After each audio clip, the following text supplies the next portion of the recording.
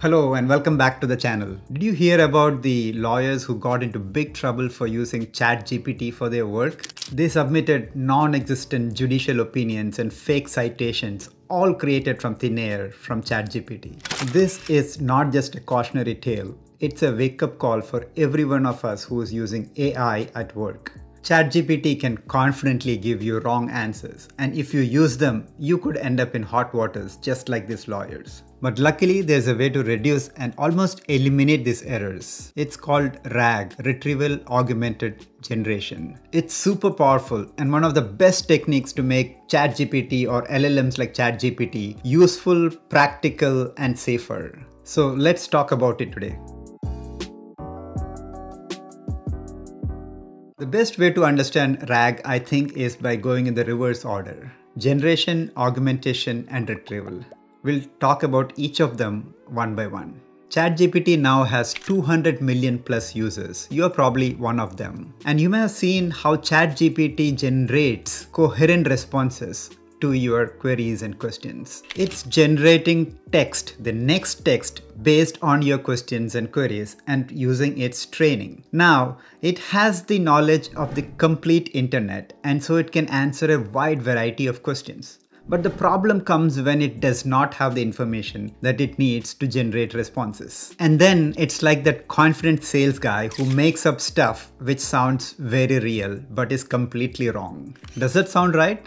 What's your experience with ChatGPT? Share your experiences in the comments below. So how can ChatGPT get these responses right? Obviously, logically, it needs that right information. Apart from that world knowledge or that knowledge from the public internet, how about it having that specific knowledge to generate the responses? If only we can provide the right knowledge along with the prompt to the LLM, it can generate right responses. And this is what is called as augmentation within the RAG. We provide additional specific documents to the LLM along with our prompt. And this is called as grounding. You may have seen that with ChatGPT, you can attach documents now along with the prompt. And this you can do within Claude as well. So for the lawyer's case, he could have attached specific case documents for the cases that he wanted the AI to refer to.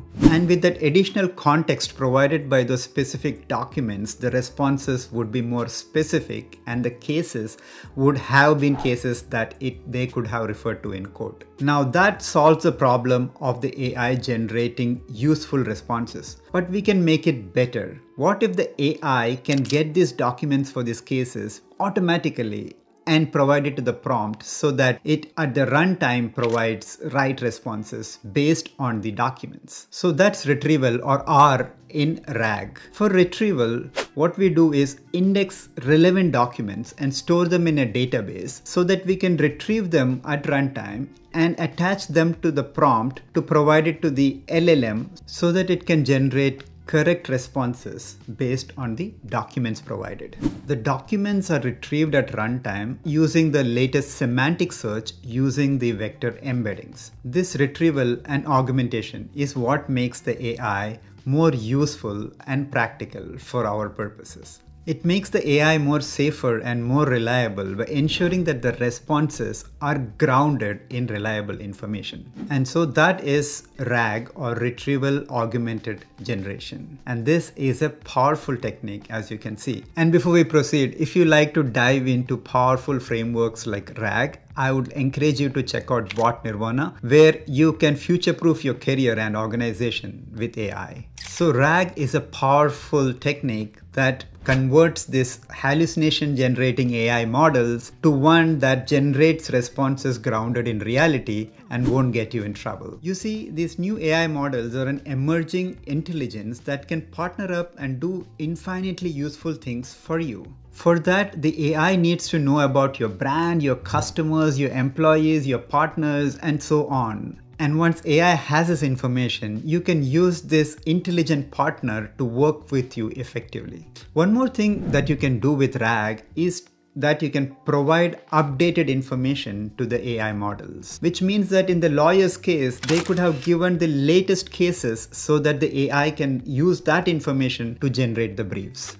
And with RAG, you can rank these documents and provide the documents with the densest information to the AI model to generate the best responses. And finally, you can also provide structured data as part of RAG. You see, a lot of data within the corporate are usually in the structured databases or even in spreadsheets. And with RAG, you can also index this structured data so that the AI model can use that data as well to provide the responses. So those were some reasons why RAG is a powerful technique that you can use to make these AI models infinitely more useful for you and your organization. So now, how can we use this infinitely useful technique for ourselves, for our work? One of the best ways I think you can use RAG within corporates and organizations is to use the copilots. The Microsoft 365 Copilot, which comes along with your Word or Excel, comes with this Microsoft Graph, which is trained on the organization's data. So depending on how your IT team has trained your copilots, it can provide super useful responses with the context of your documents or spreadsheet plus your company data. So now how do we do this for ourselves, for our personal use? I've been exploring various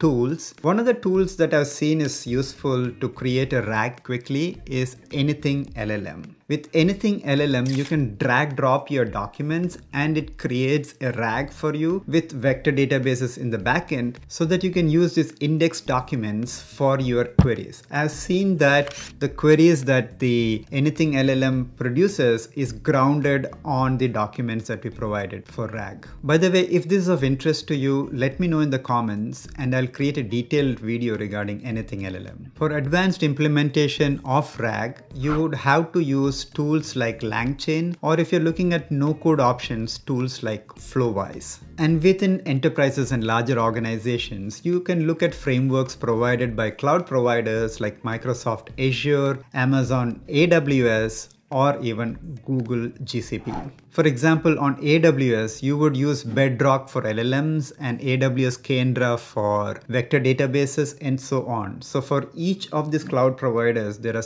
different frameworks available to implement RAG. As you can see, RAG is a super powerful technique that can make these new AI models super useful for you and your organization. Now, if you want the AI to be more useful, you want it to take actions. And that's what AI agents enable for you. AI agents is a paradigm shift and will change the technology landscape. I've made a video on that. I'll leave it somewhere here. Thank you for watching today, and I'll see you on the next one.